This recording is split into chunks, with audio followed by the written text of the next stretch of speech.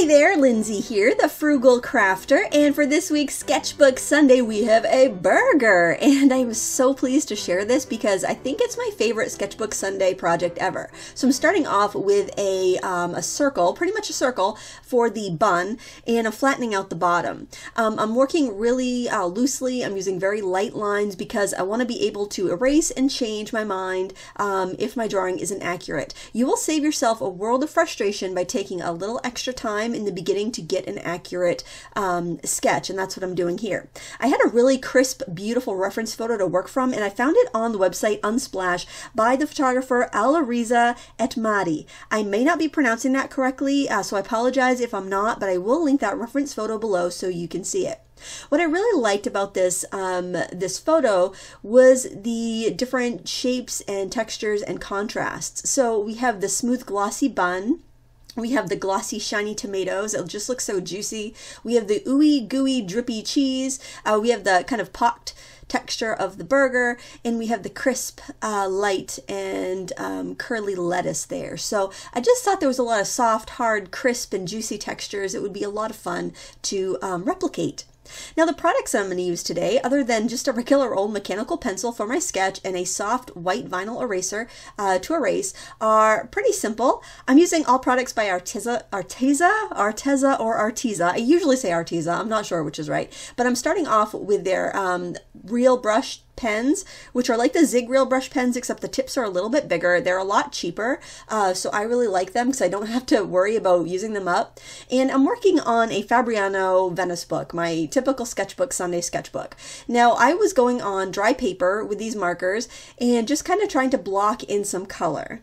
Now, to be honest, I'm much more comfortable starting off with watercolors, but I wanted to do markers because I see some really cool marker illustrations on Instagram, and I thought it'd be really fun to give markers a try. I'm more proficient with alcohol-based markers, but this paper is not suitable for alcohol pens, so I figured I would just give these markers a whirl and see how I got on.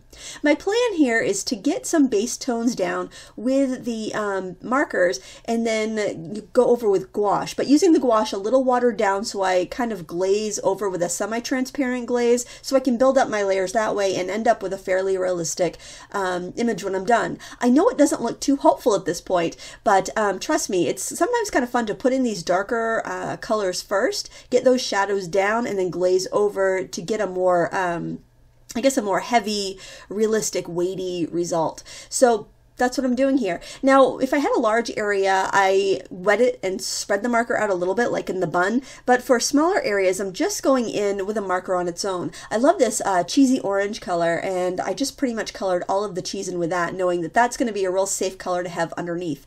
I also made sure I had a couple of grays. I had kind of a cool, I would say probably 70% gray, although they're not, the colors aren't labeled, but that's what I would reckon it to, and probably like a 40% cool gray, because I thought those will be nice shadows for me to glaze in later, and even if I'm going over gouache or going over something else, I can kind of tone things down and deepen colors that way. And I'm spreading some of that red around to get the surface of the tomato, because the tomato skin is darker and I want the surface a little bit lighter. And here you can see me going in with that lighter of the gray pen and just kind of adding some shadow. And even though it's still very color booky looking, I'm starting to get some depth and some roundness and some weight to my burger. I wanted to keep this illustration on a white background, but I did want a little bit of weight underneath the picture, so I wet the bottom of my paper and then I went in with some of that light gray marker just at the edge of the burger and kind of spread it down with a brush. Now I'm traveling around the illustration and adding in some shadows that I see. So these are going to be extreme and they're going to look a lot darker than my final project is going to come out, but I wanted to get those shadows in now so that as I glaze over with my semi-opaque medium of gouache, I will still have those shadows, and it will probably save me a little time in the long run. This picture took me about an hour and 15 minutes total to sketch, so I did put a considerable amount of time into it, but a lot of illustrators would do much longer than this, but I thought that was adequate to get my point across. Now I am using my gouache, and I've got some yellow ochre here. and I am glazing over the burger bun. So you can see I've added enough water to that gouache that I do not have a completely opaque look. I'm adding in some burnt sienna as well to give it that warmth shadow, and I'm trying to apply my paint in kind of a choppy formation that's kind of, well, it's like smooth and choppy at the same time. I want the bun to be smooth, and I want it to have a little bit of texture to it, but it's definitely had like an egg wash on it or something, because it is a little glossy, and I want to make sure that I keep that that texture, that kind of smooth glossy texture to the bun.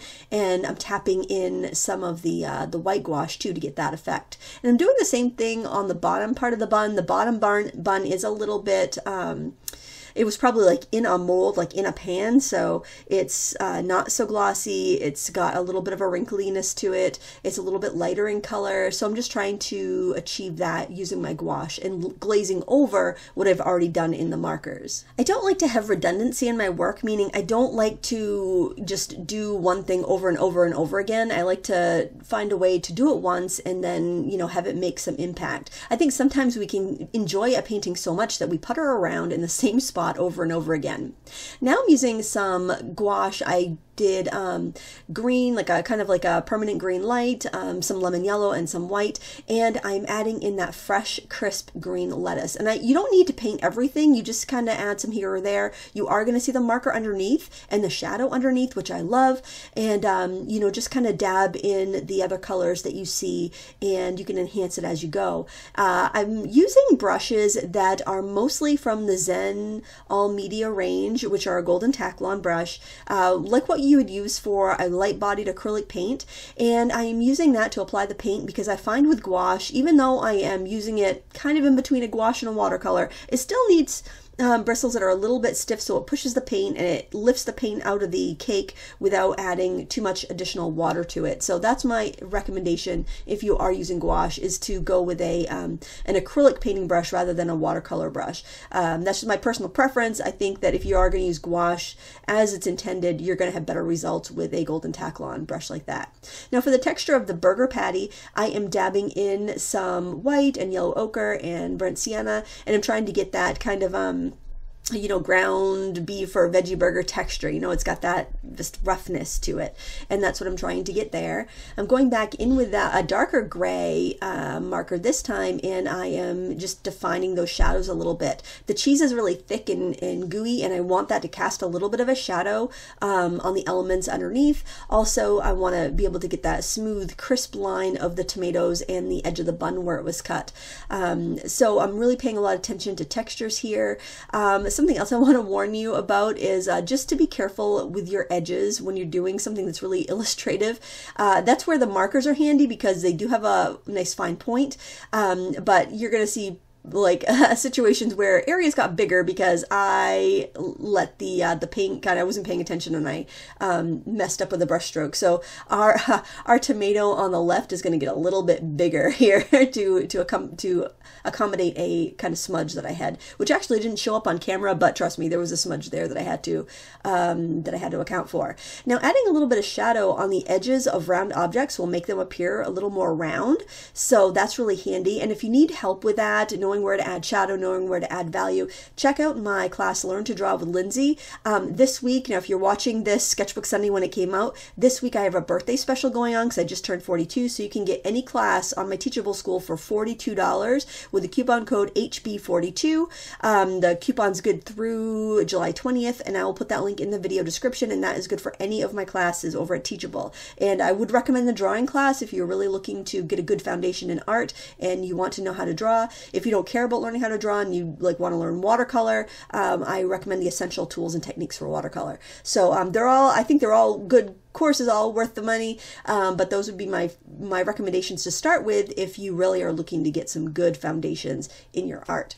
The cheese proved to be the most I would say challenging subject here. I think I got a little too heavy with some of the gray shadows early on, and that gray had a really heavy blue base. So what happened was it was turning my cheese kind of green, and nobody wants green cheese on their burger. So I had to keep layering on that. And I ran into a situation that I've never encountered with gouache before, where I layered so much that I couldn't get it completely dry during the time when I was sketching, and when I tried to go over it with pencil, it wouldn't stick. So I think it was mostly because I was working in the span of an hour, and even though I did use my heat gun at certain times to dry, maybe the air was just so damp. I had a really hard time getting it dry enough to layer over color pencil. But so that was the only thing that really bothered me in this picture, and I'm happy with the way it came out, but it did give me some challenge. So now I'm going in with a white pretty much on its own, and that's a titanium white, which does have a fairly cool undertone, and tapping that into the burger to get a little bit more of that gloss to the bun. I needed to add some more yellow ochre and burnt sienna to that, though, because that white was so cool in color temperature. It felt like it didn't match the subject I was painting. Like I felt like that highlight was way too cool. That would be like the highlight you get on ice cream or a cupcake or something. Probably more like ice cream or something cooler. Or if the local color underneath, the color of the bun, was less warm, it just didn't seem to match. So I again tapped on some more of the yellow ochre and burnt sienna to warm it up and also make that look a little bit more realistic. Because what I'm going for is the sheen of an egg wash on bread, which is not a super shiny thing. It's not like super glossy, but it does have a sheen and a gloss to it, but I still need it to look like bread underneath. So I really had a lot of fun kind of figuring out this texture and playing with the materials to get the end results. I love to paint food for some reason, and I love to paint food that I don't personally eat. Like this is a cheeseburger, right? I don't eat cheeseburgers, but I love the textures in this picture, and it was so much fun to create. Same with like meringues and macaroons and cupcakes and things like that, things I typically don't eat unless there's a vegan version of it. I find the texture so alluring. Because sometimes, you can make tasty vegan alternatives, but they're usually not as pretty, and they definitely don't have that just decadent confectional, that's not a word. They don't have that decadent look that, traditional foods do. And so, yeah, that's why I like to illustrate these. Just fun, and that's what the sketchbook's about. My Sketchbook Sunday is about just having fun and, growing my, trying to achieve some growth in my personal artworks and sharpening the saw, which, there's an old adage where there was these two tree cutters, and one is getting so much done, and every time the second tree cutter looks over, he sees a guy sitting down. He's like, what's going on? I am working nonstop. I'm working so hard, and I've only cut down half as many trees as that guy over there did. So he saw the guy taking another break, and he walked over to the first tree cutter and said, how have you cut twice as many trees as I have? You've just been sitting here and resting every time I look over at you. And he goes, I'm not resting, I'm sharpening my saw. So I think of that adage all the time. I think as artists, we need to sharpen the saw, not just do what's comfortable for us, not just do what comes naturally and comes easily, but challenge ourselves to do things that are hard, that are different, that look challenging, that, tackling something you might not really know how to do. That sharpens a saw, whether it is a knitting pattern, or it is a stamping technique, or it is embroidery. It doesn't matter what craft or art you enjoy.